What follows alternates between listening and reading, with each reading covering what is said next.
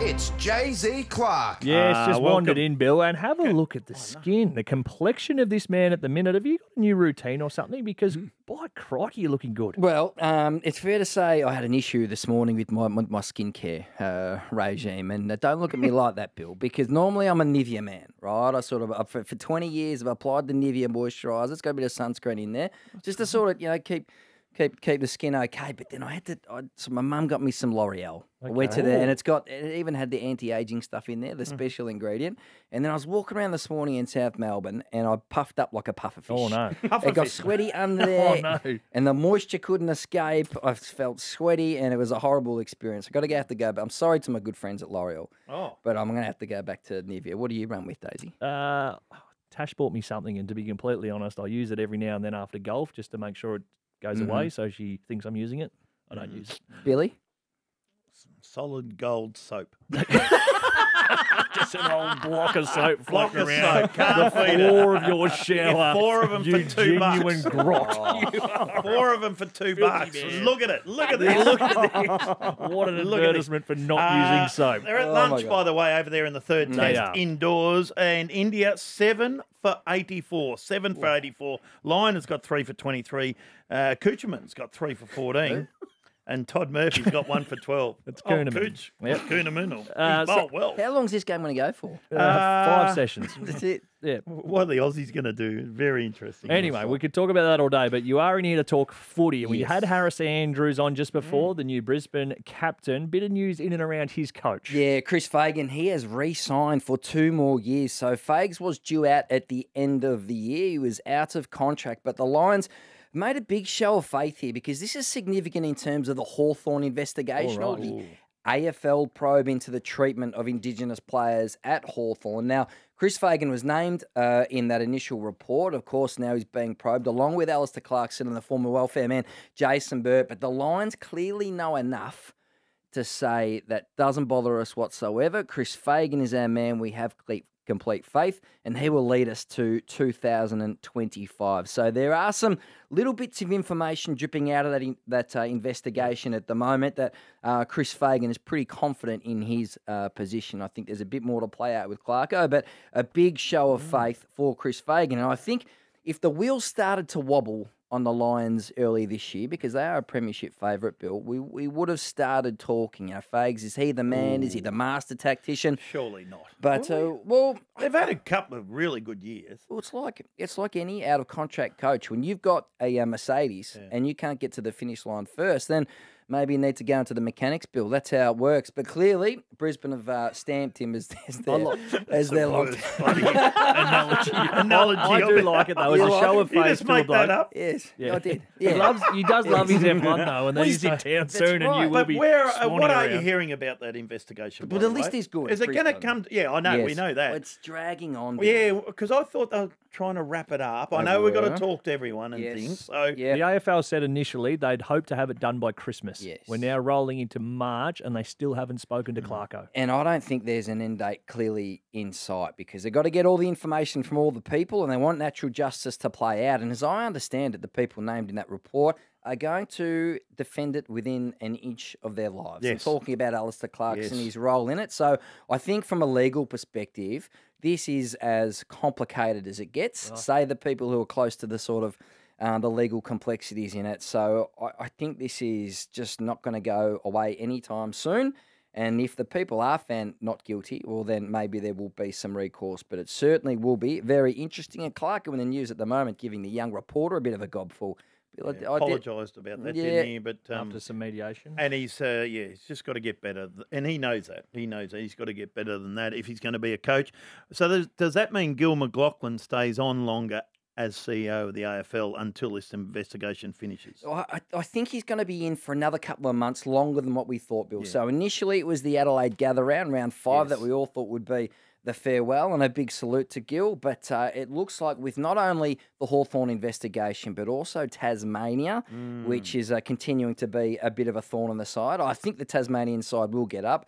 I don't have a lot of doubt about that, but they do need a little $350 million from the federal government, which is taking some time.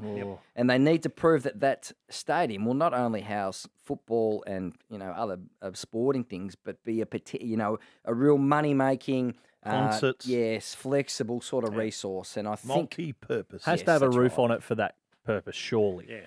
you would think so. If you're going to have a concert, you could have no confidence in it if it doesn't have a roof, that Hmm. you're not going to get absolutely pissed on at some stage. Yeah, that's true. But when you were playing, did you like playing under the Hate roof? it. Oh, the roof, yes. Going down to Tassie, went there once. We lost by 100 points. Horrible experience.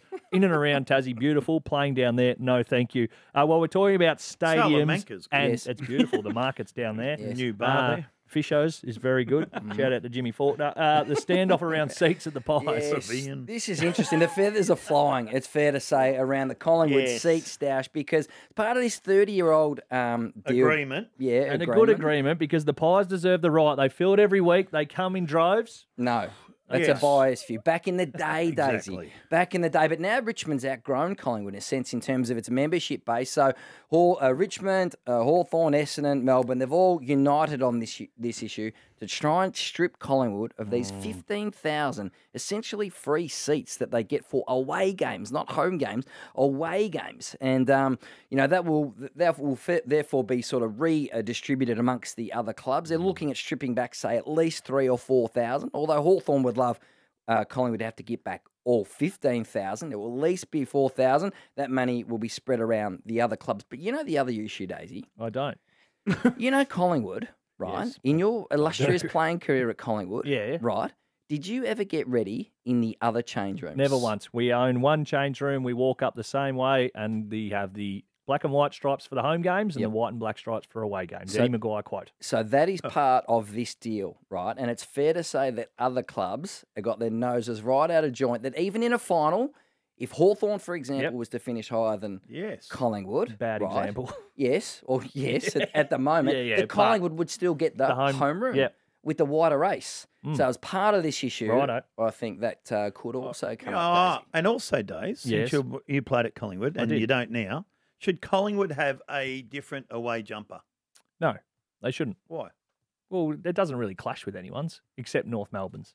And North Melbourne, where they are, they can wear a different jumper when they play. Hey, there is plenty more still to talk, including Melbourne may be losing another young star. We chat to you after this.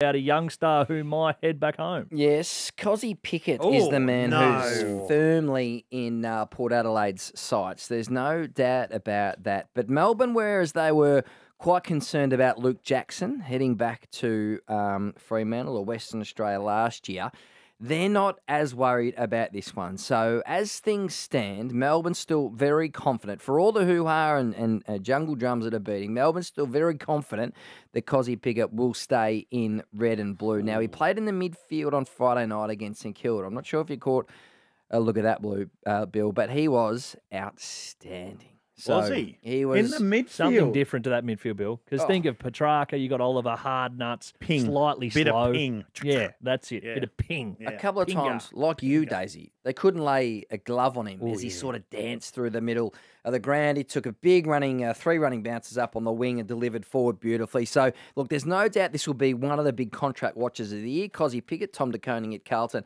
is one of the other ones. Ben Mackay at North Melbourne. If he leaves as a free agent, North Melbourne could get, who knows, pick two potentially.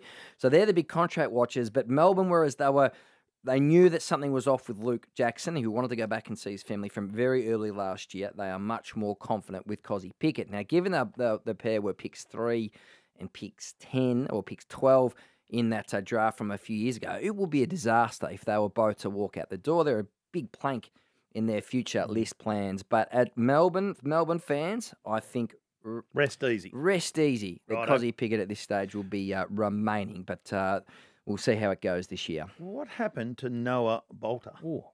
He was coaching. The Richmond key defender, so Ivan Maric Yes. was, I believe, the Croatian coach. It was a game between Croatia and Afghanistan down there in Right. Altona Yep. for the 2023 Nations Footy Cup Yes, that you good. follow Yeah. This- And good on them for getting down there and closely, Supporting. Yep. helping out. you betcha. But what happened, it got a bit tense on the field and some things were being said, as I understand it, from the sidelines. And then some of the fans took their sort of tensions onto the field. And next minute, minute. it has blown up into a full-on brawl. So fans v fans on the field or fans v players? Bit of Or bit, everything. a big jumble, Right, big jumble. Wow. And it's fair to say that Noah Balta, who was just minding his own business, and I think at one point when it did look like the bloke next to him was about to punch him, he used to put up his hands and say, "Mate, I don't want any sort of fight here. Good. Relax." Yep. And I think he still got one for his for the business anyway. So he was completely unprovoked. Noah Balta did nothing wrong. He's back at training. He's going to play this weekend, so it's all good. But that's not exactly what you're after. Well, he's helping out. Not when you're helping out. He's helping not out at any down there. time, regardless. Would have been doing it for nothing. Yeah, exactly. We don't condone that at all. But he's helping out, and then the blue starts, which is just not on. Not ideal. Now, the Western Bulldogs, we got a little puzzle there. And we're Yes. just trying to put our pieces of pieces the puzzle. into the You right went with spots. the puzzle, then you had to get the next bit. Just couldn't get the next pieces. bit. Arguably the easiest part. The forward line, please. So I've got these 4 puzzles, pieces. There's a, So I've got Air Norton. yes, Where's- Aaron Norton. Yep. Full forward. Righto. I got Sam Darcy. Down back. Not forward. No, so Ryan Should have Gardner has gone with gone him last, down. Bill. Yes, geez, that's well, puzzle just popped up. build it up. So Ryan Gardner, the sort of blue collar fullback, is out with a fractured elbow. He could be out for months, depending on how that goes over the next few weeks. So we've been talking about it, and even Luke Beveridge has been wondering, where am I going to play Sam Darcy?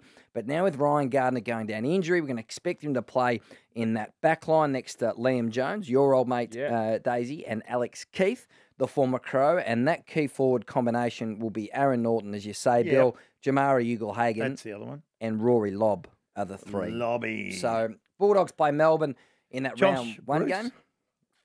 He was trialling down back. He was trying to put himself up for a spot down there if there wasn't. I think he sort of read the writing on the wall with Yes. the big men they got up forward. So it'd be interesting to see, because if one of those doesn't fire down back and old mate Gardner's out for a while. Tim O'Brien. Yeah, there's got some options, the Dogs, and a little bit of depth now in that back line, which they didn't have. True. And they're going to have to defend a lot better, aren't they, Daisy? Because they've been poor in that area, it's fair to say, over the past 12 to 18 months.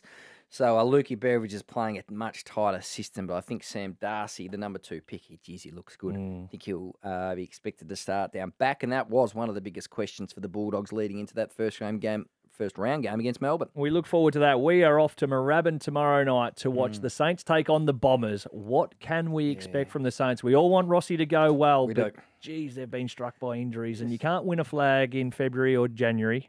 You can certainly lose one. They looked ordinary, to be honest, in that Friday night loss to Melbourne. And we're all cheering our great mate Rossi. But what I think it exposed was the state of that list. It is in a real pickle. I mean, at full forward, they rotated Zane Cordy and Dougal Howard. Now, they are 2 fullbacks. Let's be honest. Our man.